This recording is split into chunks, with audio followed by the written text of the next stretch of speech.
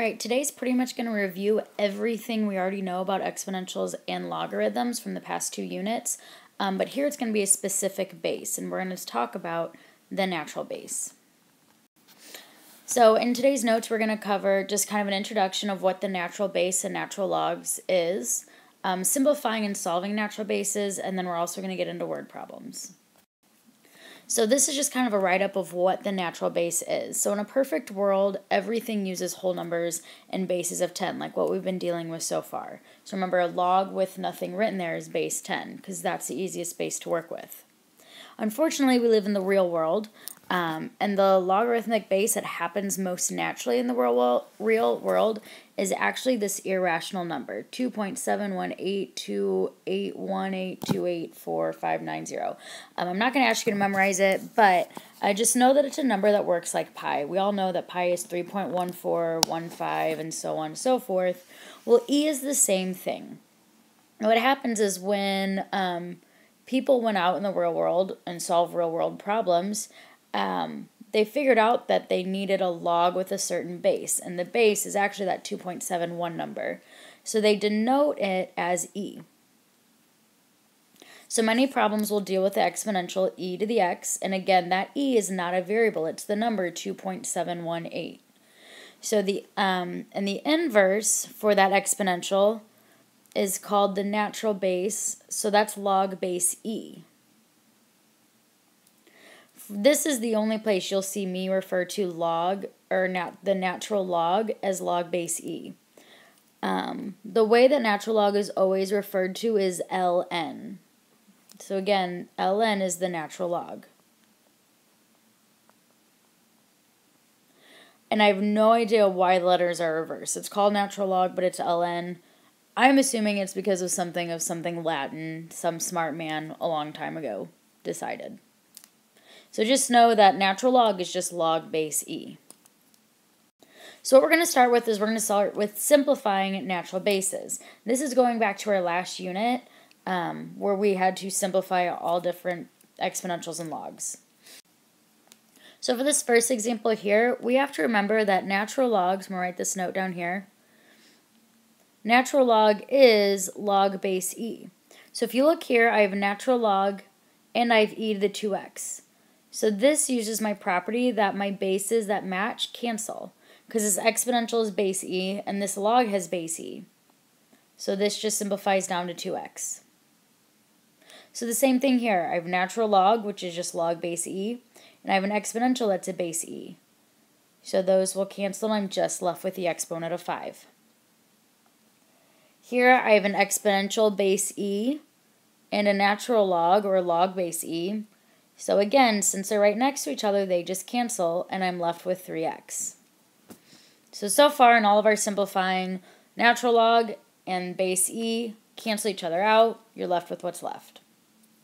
This problem here is slightly different. My issue here is that the e and the natural log aren't touching each other, so I can't really use inverses yet and say, oh, they cancel out. So we're actually going to take one of our properties we already know and use it in reverse. So remember what we've done in the past when we've had exponents. So if I've had like log x to the 3rd power, remember we'd always take that 3 and drop it down in front of the log. So we're actually going to do the opposite here. My issue is that I have this 4 blocking in between e and the natural log. So I'm going to take it and put it back inside the natural log and write it as an exponent. So I have e to the natural log of x to the 4th. And now I have my e and my natural log right next to each other. So that cancels, and this just simplifies down to x to the 4th power. So in the first 3, everything canceled immediately. On this 4th example, because that 4 was in between them, I had to rewrite it as an exponent, and then I was able to cancel everything out.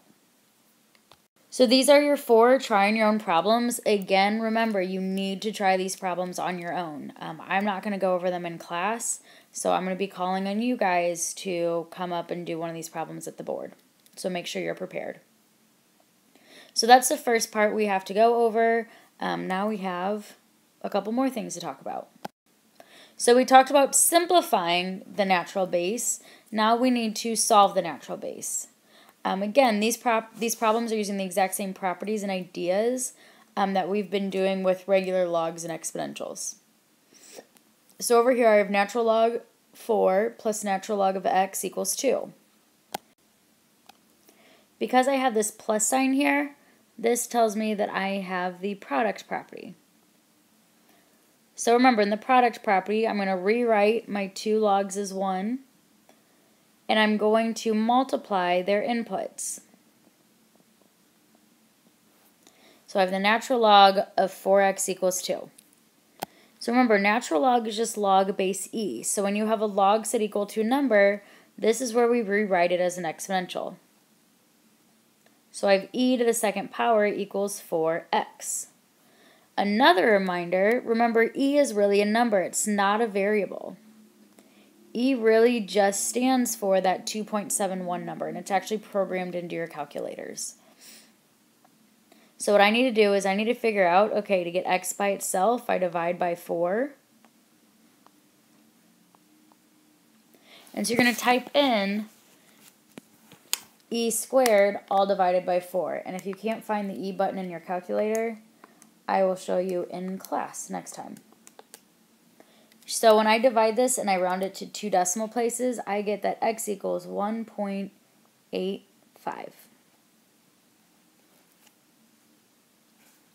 Over here on this problem, this one's slightly different.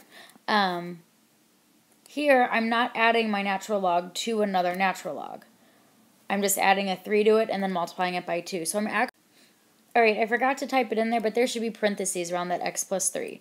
So it's 2 times the natural log of x plus 3. So for this problem, I actually need to get the natural log by itself. So I'm going to divide out the 2 that's with it. So I'm going to be left with a natural log of x plus 3 equals 0. And again, I'm going to take this base e and rewrite as an exponential. Hopefully by this time you guys recognize anything to the 0 power is just equal to 1.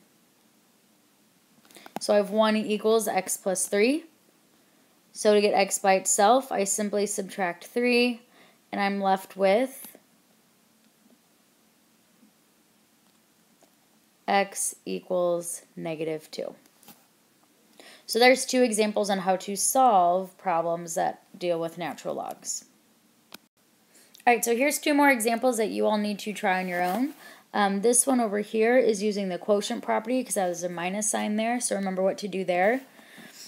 This one here is actually going to be very simple. Remember what we talked about in simplifying when a natural log and the e are right next to each other. So good luck with these 2 problems.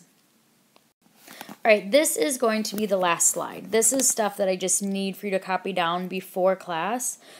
Because what we're actually going to spend most of class time working on is word problems. These word problems are going to use one of these 3 formulas, and you're just going to have to read the problems, and we'll talk about which formula goes with which type of problem. So it's really important that you have the names of the formulas, the actual formula, and then obviously what every single letter represents. You should recognize this first one. It's very similar to the first exponential formula we ever learned of the a parentheses 1 plus or minus r to the t. The first 2 formulas you also might recognize from personal finance. These are formulas that have to go with any time you invest in something, and so that's what they're talking about. This last formula down here, this is a formula that goes more with chemistry. So any of the problems we talk about with science, that's where we're going to use the n equals n naught 1/2 t to the h power. So this 1/2 is actually the base. So we know it's always going to be decay because this is a half-life. So this is how fast a substance decays until there's nothing left. So the base is 1/2, so that's going to be decay. This n naught, this is n0 here, that's just a subscript. That 0 doesn't mean anything. It doesn't represent a number. It's just talking about how much substance you started with.